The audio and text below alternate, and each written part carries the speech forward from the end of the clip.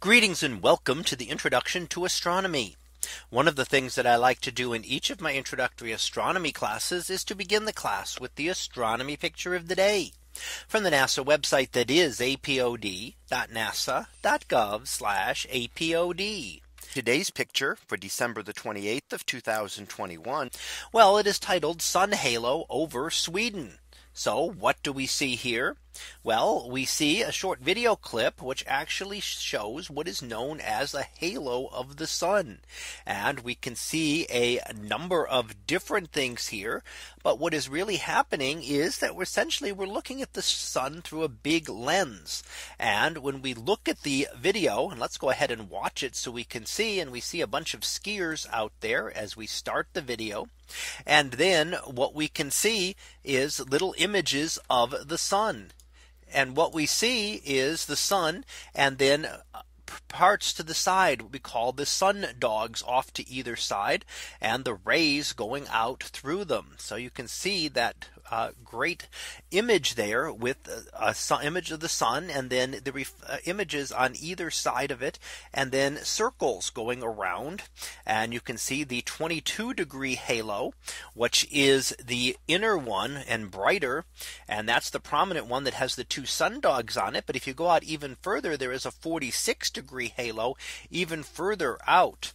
And we can see all of that. So when you get all of the alignments right, and this is actually being caused by millions of ice crystals in Earth's atmosphere. And when you get all these ice crystals lined up and flat, and as they're coming to the ground, they'll keep parallel to each other and to the ground. And then we will see essentially get all of the images refracting and reflecting the sunlight together and giving us the image that we see in the video clip.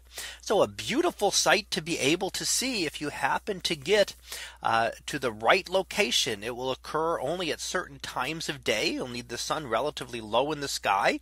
So it'll be seen at sunrise or sunset most often. And you can get all of this coming together, making a very beautiful image of the sun, with also again the sun dogs to either side, and the arcs to either side, arcs and the halos around it, the 22-degree one, inner one, and the 46-degree one as well.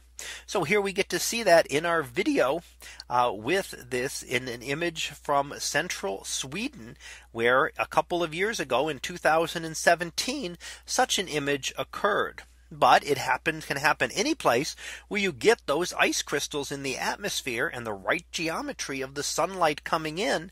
So this, or in something like it, could actually be visible anywhere. So that was our picture of the day for December the 28th of 2021. It was titled Sun Halo over Sweden. We'll be back again tomorrow for the next picture, previewed to be giant storms.